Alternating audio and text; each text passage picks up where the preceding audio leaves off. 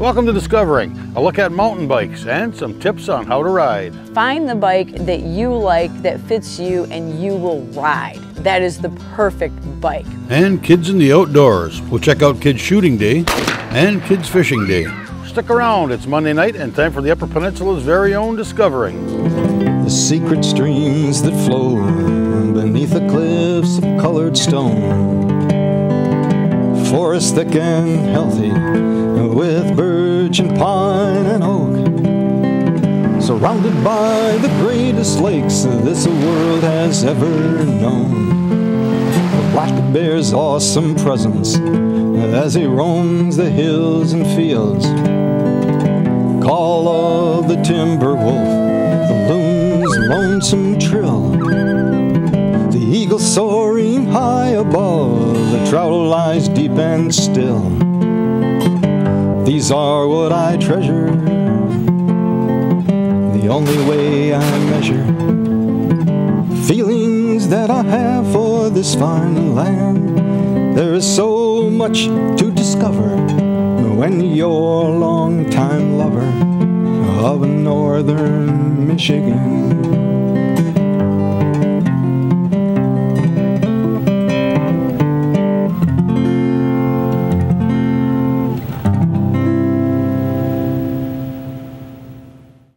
I was in Delta County at the Days River Pathway Trail System, where I met up with mountain bike skills coach Lynn Wolf to talk a bit about bikes, along with some tips that might help you ride better and maybe get you started in the sport of mountain biking. So I am a level 1 skills coach for mountain biking, and I am here doing a all-women's half-day mountain bike clinic. So I would really recommend that if you haven't mountain biked, consider mountain biking, consider taking a workshop, maybe an all-weekend course, or meeting with a private coach, and get yourself out into the woods, be part of nature. We don't have to be fast, we don't have to be incredibly slow. We want to be confident and enjoy what is out there and what's offered. The Upper Peninsula has some of the best mountain biking in the country. Whether you go to Marquette, Copper Harbor, and there's a lot of hidden places like Swedetown, or you can go below the bridge and start riding. We have a lot of beginner user-friendly trails called Boyne Forest Trail System in the area just below the bridge. Marquette puts on a trail set festival twice a year, and one of the emphasis is getting more women riding. Right now, enduro competition, only 10% of the riders are women, and we're trying to get more women involved. Not that you have to be ultra competitive, but let's build and increase that sense of community. So now let's get into the bike itself.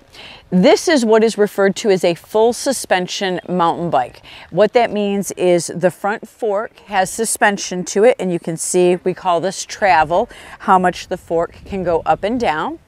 And in the case of this bike, to the rear, we have another shock. And quite often you will find a mountain bike that does not have this rear shock, but it has the front fork, and we refer to that as a hardtail. You can still ride one of those. Some people are under the impression that without a rear suspension you cannot ride. That's not true. On this bike, I have a button and I can push the seat down, and we refer to this as a dropper post. Part of what everyone is going to learn today is how to lower their body weight and lower their center of gravity to keep both tires creating a base of support. So there's some of the big things. This bike also is referred to as a one-by, and let me flip it around for you. That means I only have one sprocket in the front, but then I have 12 in the rear. And this is quite nice because as riders, we don't want to have to worry about shifting more than need be. So we keep the shifting all to the rear, and we don't have to worry about the front. You may notice also that the tires have knobs on them. So in a mountain bike, we have a variety of tires that we can utilize. Mine happen to be a little bit more knobby. I ride on the rocks quite often, and if you notice, they will say that a mountain bike tire is wider. This is much wider. It's not a true fat tire bike, but it is what's called a 27.5 plus. And you're asking me, what is a 27.5? That is the diameter of the wheel. Originally we rode on 26-inch tires, then we went to 29ers, and then the industry realized that there are people short, like myself, who a 29-inch tire was too big, but a 27 would be perfect.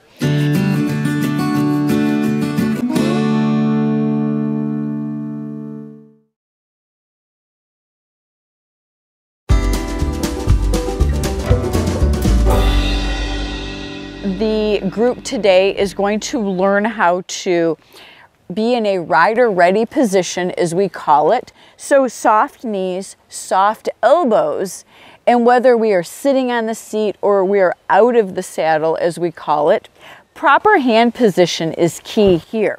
We're going to be teaching what we call covering the brakes. So only one finger on the brakes at all time, and that gives us plenty of power, and we leave 3 fingers to control our handlebars.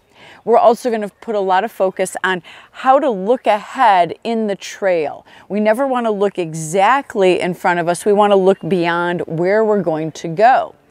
Once we've perfected that art, then we're going to take it and learn about bike body separation. So the ability to move the bike forward, or my body forward and the bike back, the bike going side to side, and the ability to leave room when the seat is down and we're standing for the bike to move up and down underneath us. So quite often when you see riders, you think that they're moving all over. They're really quite stable. It's the bike that they're allowing to move underneath them. So whether it be forward, back, side to side, or up and down. Other things that we're going to learn today is how to properly brake. So we want to do what's called brake modulation, pulling the brake in easy and not doing it quick and fast, although there are times that we want to do that, and learning to use both brakes. We are under the impression we should only use our rear brake, but our front brake is what gives us the power to actually stop the bike from moving. We're going to perfect the art of shifting so that we are kind to our chains. We've heard this idea of please don't shift under load because it puts tension on the brake. So what I'm going to do, put a little pressure on my pedal. Notice that there is no movement to the chain. That's a very tense chain, and you're going to snap it if you try to shift right now. When I relieve the tension, notice the chain has mobility up and down and forward and back. This is while pedaling when we want to shift. Let's go into more detail of a dropper post. When should the seat be up and when should the seat be down? Right now it's up. Barb is looking ahead, her elbows are soft, and she is able to pedal through the trails with ease. Maybe she's come to an area where it's very rooty, rocky, or she needs to go down a deep descent. So she's going to push the button, use her behind to push the seat down, leave the button, and now she's in her rider-ready position. She can be in a tall rider, lifting her body a little higher to see where she's going to go, and then drop down into what we call a low rider-ready position. All right, let's talk pedals for a brief moment. I have what we call flat pedals on there. There's a little bit of a peg which helps to anchor my shoes down and gives it a little bit more traction. You also see people ride what's called a clipless pedal. Sounds backwards because your shoe clips into the pedal and holds you in position. Both of them are acceptable for riding. You do what is most comfortable to you.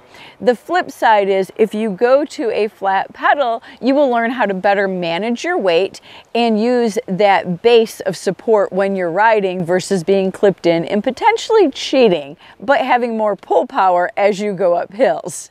Keep in mind, bikes have changed. So how we ride has changed. The ability to drop a seat down and get it out of our way, the fact that we've increased the size of the tires, we have simplified the ability to shift, and we've actually improved our ability to brake, changes how we ride. I really emphasize, even if you've been riding for 20 years, if you're getting a newer bike, go to a workshop or work with a skills coach and learn how to ride your new bike and be most efficient on it. One of the comments that's always put out there is, what is the ideal bike to ride? Is it a full suspension? Is it a hardtail? Do I need a $1,000 bike or do I need an $8,000 bike? What you need is the bike that you're going to ride.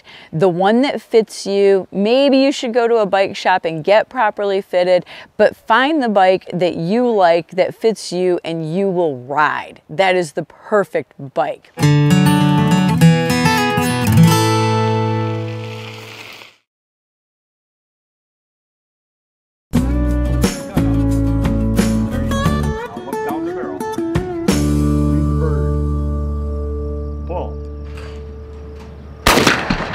Right underneath it. I stopped in at the Great Lakes Sports and Recreation Club in Escanaba to check out their first youth shooting program of the year. The start of our 7-week summer youth shooting program. Kids can come out, they can shoot archery, they can shoot .22 rifle, they can shoot shotgun, they can shoot any one of them, all three of them if the time's permitting. It runs for 7 weeks. We do skip to Saturday by the 4th of July. Safety is really our main concern out here, teaching the kids how to operate guns safely, how to handle them safely. It also has a safety right here, and when you see the red, that means the gun is live and can shoot. No red means the gun is safe.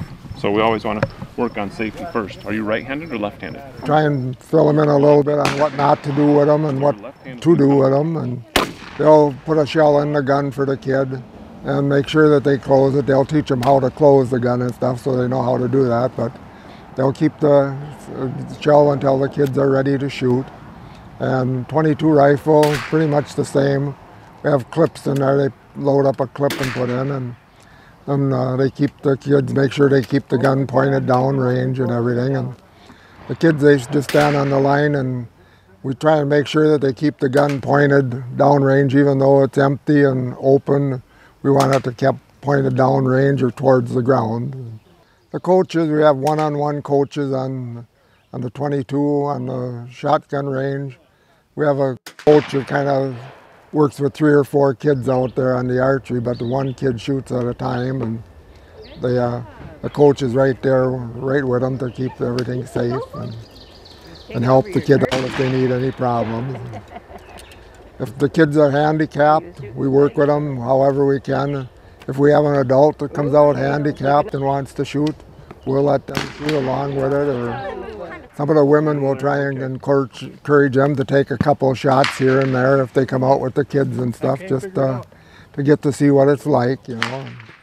The kids can bring out their own equipment if they want. If they do, we have to do a safety check on it to make sure it's good.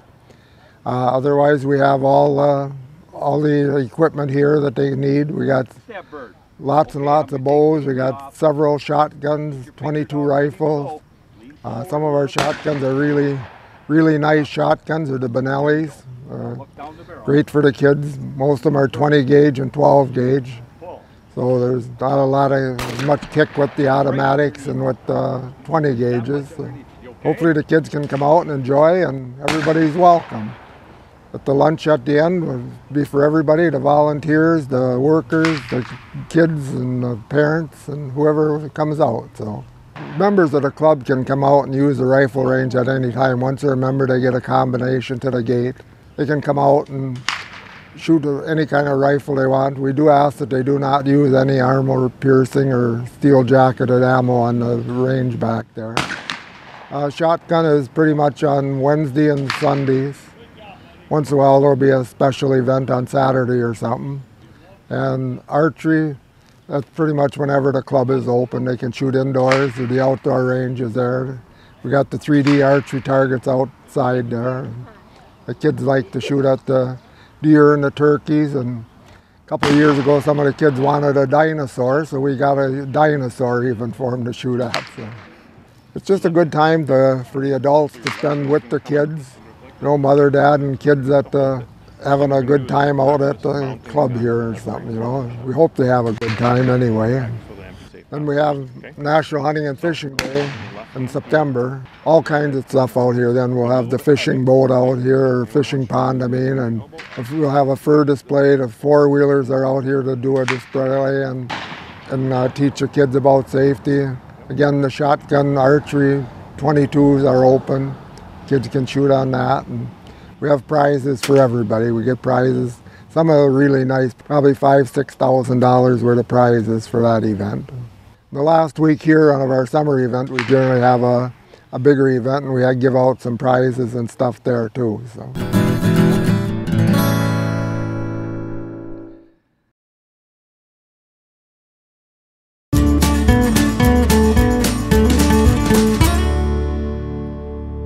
The DNR Pocket Park is located at the fairgrounds in Escanaba, and this year it was host to the annual Kids Fishing Day event.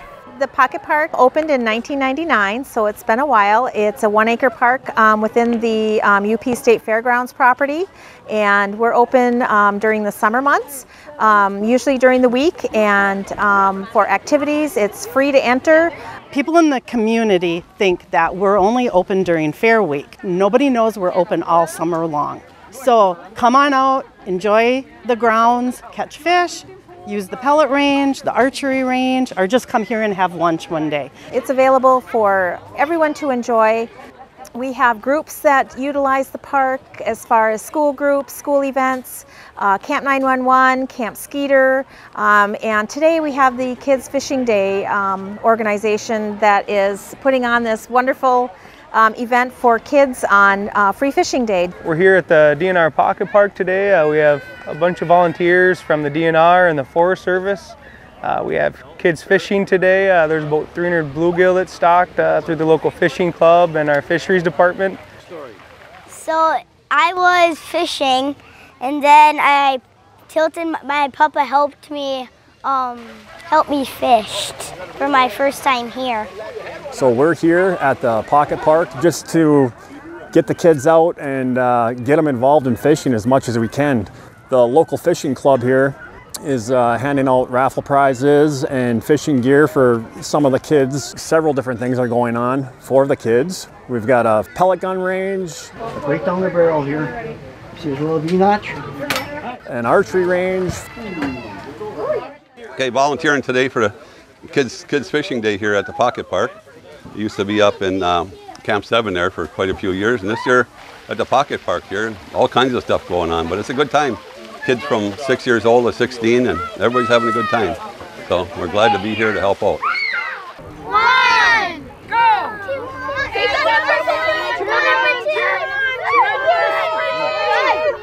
The Forest Service let us know in January that they weren't going to be able to host the event with us. Kids Fishing Day has been at Camp 7 for 28 years, and we were hoping to hold it there again. But they told us they were concerned about COVID and that they had inadequate staffing to hold the event there. So we went shopping around looking for alternatives. And of course, we were familiar with the Pocket Park here. There's a beautiful facility. And we talked to the DNR staff, and they said, we'd love to have you here. So, so we've been working with them closely. We are so grateful to them. Joanne and Christy have been wonderful to work with. And had the DNR not been interested in working with us, there would be no Kids Fishing Day today. So we're real grateful to the DNR and the staff for having us here. I got my first one! Want to touch them? There is a bunch of activities here. There's trapping, there's pellet guns, archery, there's a fish pond, fishing pond, and it's just been a great time out here today. And busy, really busy. Yeah. We have face coloring and face painting. We have different conservation officers throughout the park handing out prizes. We have a fur kit so the kids can get educated on furs and different scat that they may lay. So I usually work Alger County, but I'm working the fur exhibit at the Pocket Park. I'm here teaching kids about furs and the different types of scats that different animals put down in the woods so they can better identify animals and what might be in the woods that they don't see. Yep, you can go ahead and touch them. Nope, I can't give them to you. During Fair Week, the Pocket Park is actually one of the free events that you can do at the fair. And we operate strictly on community volunteers. So if anybody is looking for a volunteer opportunity, Fair Week is where we will need you.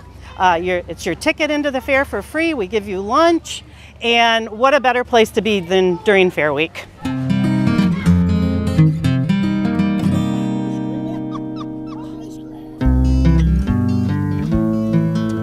Well, that's it for this week. Thanks for watching, and I hope to see you next week right here on Upper Michigan's very own Discovering.